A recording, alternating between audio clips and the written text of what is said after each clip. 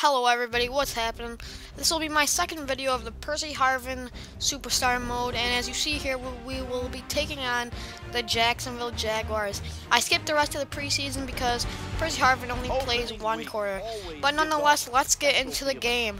From Hubert H. Humphrey Metrodome, this will be, Donovan McNabb is going to be the starting quarterback for Week 1. Not sure how long that will last, but you see Chad Henne and Blaine Gabbert warming up. But nonetheless, Phil Simms and Jim Nance have some words. And how do you feel about getting this season underway? Jim, this is like Christmas, man. I go down there, open up a present. I have no idea what's inside that box, and that's what the coaches are thinking. They're not sure about their football teams. They don't know, but they're going to get some of those answers here today. And whatever happens, don't judge your whole season on. Realize it's just one game. Make the corrections and move on. But as you see here, the Vikings did get the coin toss, but we elected to kick. But it was actually a good choice because here is first down from the 20-yard line. The slant across to Percy Harvin for the first play of this Vikings offense. He gets 6 yards, and that is the first pass by Donovan McNabb and Percy Harvin that's been completed, because this is the first game as Donovan McNabb is a quarterback. Here is second down. We'll run it with Adrian Peterson. He'll cut back, and he'll kind of just lay around there, but a flag is down, a holding call, and that will bring up a holding on actually Donovan McNabb. You don't really see that a lot. That'll bring up 2nd and 10. I'll audible Percy Harvin's route. I wanted to get a slant, but anytime I tried it, just kind of went to that little, what's called. And there's a throw to Percy Harvin, and he gets leveled right as he grabs on, and he could not hold it down, so that will bring up a 3rd and 10. We'll do another passing play. Adrian Peterson only has 1 rush today, and he got, actually I don't think it counted because of that holding call, but we'll line up in the I formation. Percy Harvin's wide open, and the same exact thing twice in a row. He cannot hold on to it because of the defender. A good safety there, good play, and I really want Percy Harvin to be able to hold on to those passes come the rest of the season. But that will bring on a field goal, and Blair Walsh, I believe, will look to, and he will get it through. So good kick there, and we have the early 3-0 lead. I'll simulate to Percy Harvin, and the Jacksonville Jaguars get 6 points, and actually we'll look to block because we are the kick returner and punt returner. Here's Percy Harvin, a little bit slow, so he does not get the block, and the score will be 7-3. The Jacksonville Jaguars are leading. Maurice Jones Drew is going to be hard to stop for this Vikings defense, but I think, Chad Greenway and the rest of the linebacking core, the great defense of the Minnesota Vikings, will be able to stop them. So here's Percy Harvin, breaks 1 tackle, and he'll spin out to the 17-yard line, but he won't get any further than that, and Donovan McNabb will take the floor. There is 1st and 10. Excuse me, guys. I'll send Percy Harvin on a streak, and he'll throw it out to Carlson, the tight end, and he gets about 7 yards on that one. Good catch by him. Good decision by Donovan McNabb. I was open right as he threw it to Carlson, but we don't want to risk those deep passes every now and then. Here's Adrian Peterson, cuts back again, and he gets leveled. So he's not been good that one preseason game that we actually did, and today he hasn't really been playing as well as, we were used to that MVP category player.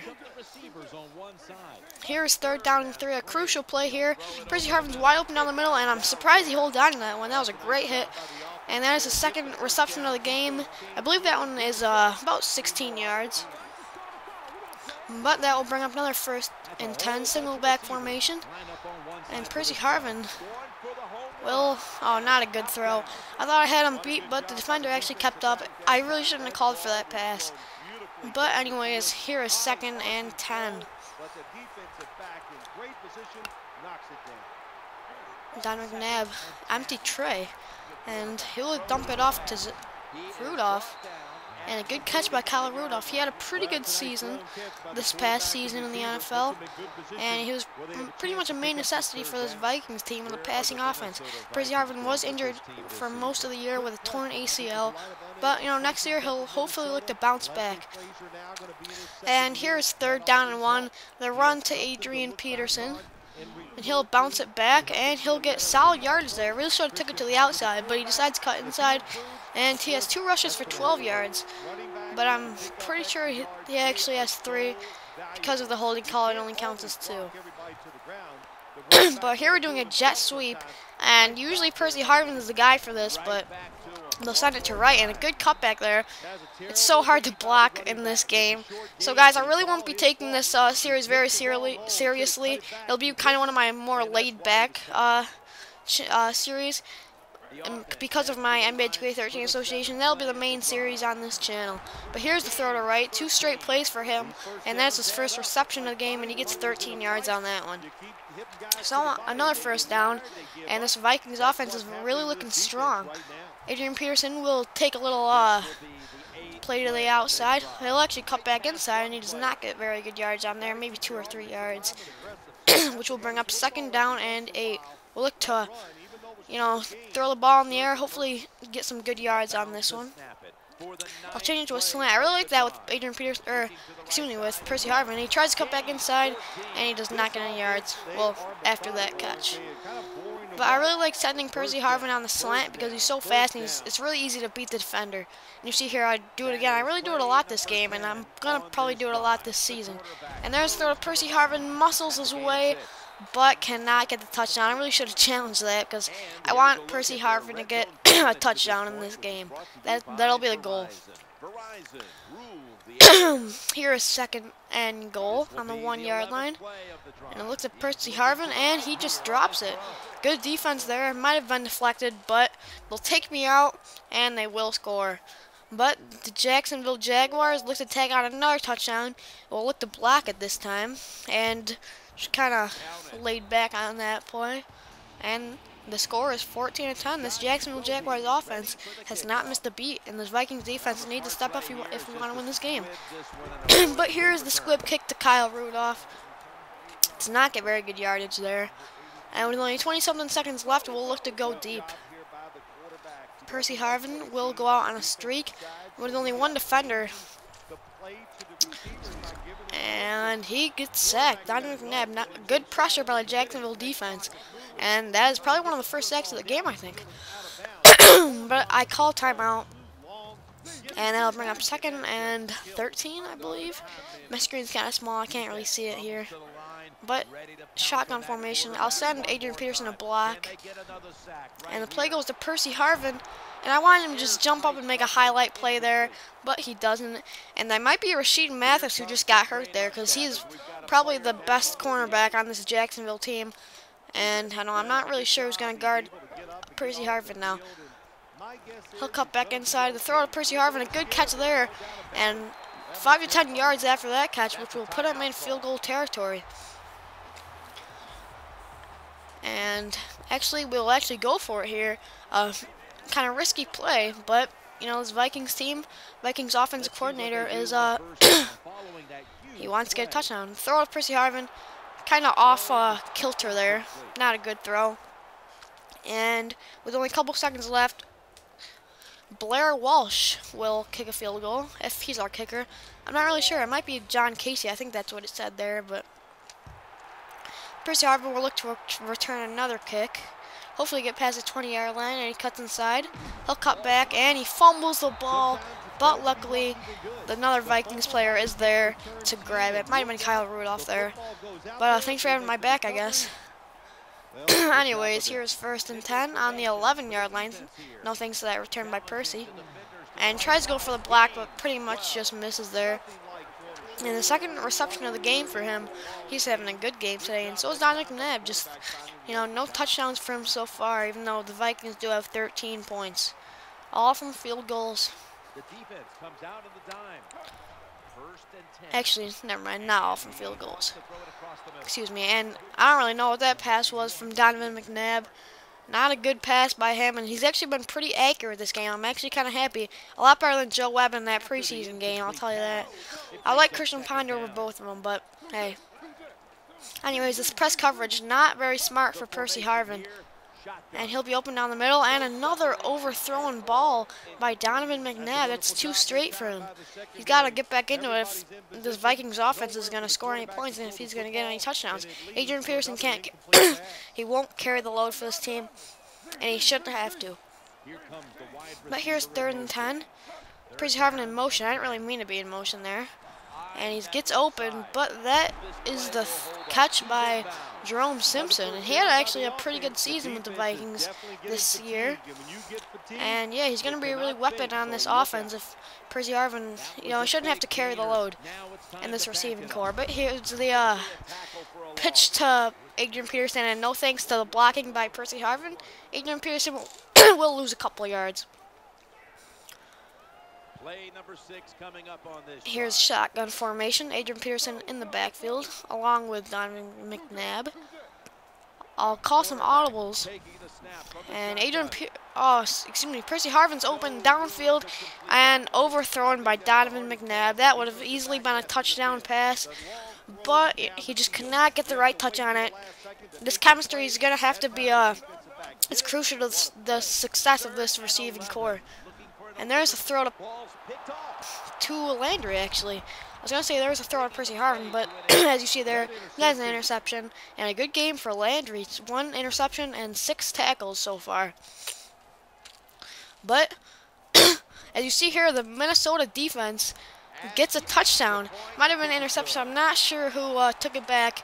And actually, Chad Greenway, the interception for a touchdown by him, and that'll give us the 20-14 lead. A great play by him, and Percy Harvin will return his first punt of the game. The first punt for this Jacksonville offense. They've been very strong in this game. And here's the punt. Percy Harvin looks like pretty good blocking. He'll try and cut to the outside, breaks 1 tackle, and he tries to go back inside, but he does not get very strong yardage on that one. And so we'll get out this offense. Percy Harvin set him on another streak because, you know, it's really fun with Percy Harvin because he can pretty much just beat the defender because of his speed. And there's the retarded Percy Harvin. I'm not a very strong blocker, as you may have already seen. I kind of miss my blocks a lot. It's very hard to block in this game. You have to almost be perfect. And with the difficulty that I'm playing on, you know, it's kind of hard to stay in front of your man. But there's the I formation, the throw to Lowry, and, well, there's another interception. Back-to-back interceptions on back-to-back drives for this Vikings offense. Hopefully our defense does step up. And with 4.5 minutes left in the 4th quarter, we're probably going to look to waste a little bit of clock and hopefully take it in for another touchdown. Here's Percy Harvin on the sideline, spins and gets about 1 yard there. Not a very good return. I'm going to have to work on that because it is kind of hard to, like, bounce off from, you know, on punt returns unless you have, like, Brandon Banks. But, you know, we'll hopefully look to improve on that. And here's Percy Harvin. He's open down the field. And can they get it to him? Yes! He gets the catch. And you're not going to chase down Percy Harvin. His first reception for a touchdown in this game, and that is a huge play by Donovan McNabb. A great throw and a great catch along the sidelines.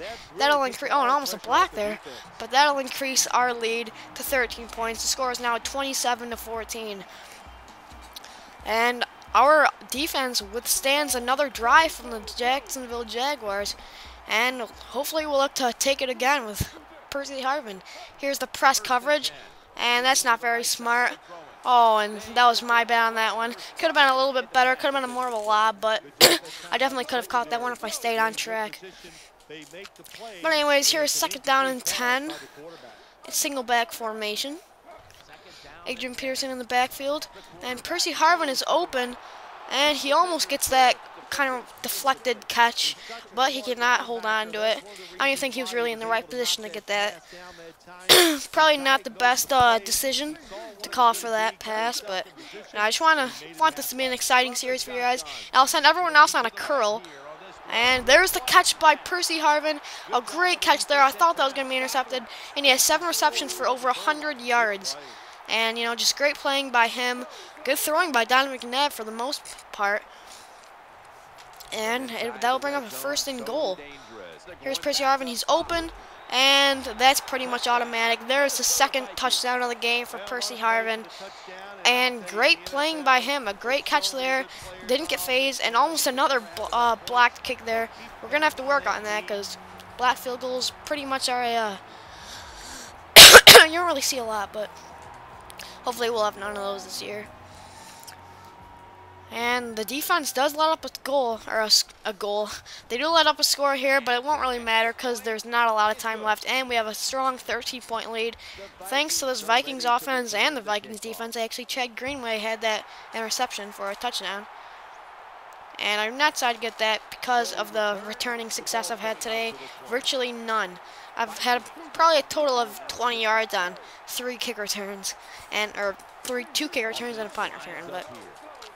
Anyways, here's 1st and 10. Percy Harvin will go deep again. And he beats the defender. And what a catch there. You can't outrun Percy Harvin. He is going in for the touchdown, his 3rd of the game.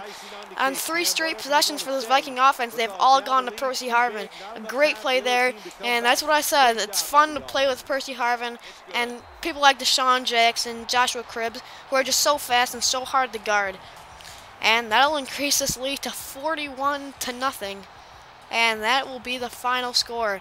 It looked like a tight one so far, or in the beginning of the game, but as you see here, we do end up with a blowout. And I will show you guys some of the stats for both teams, and Adrian Peterson and all those other players that you didn't really see much of.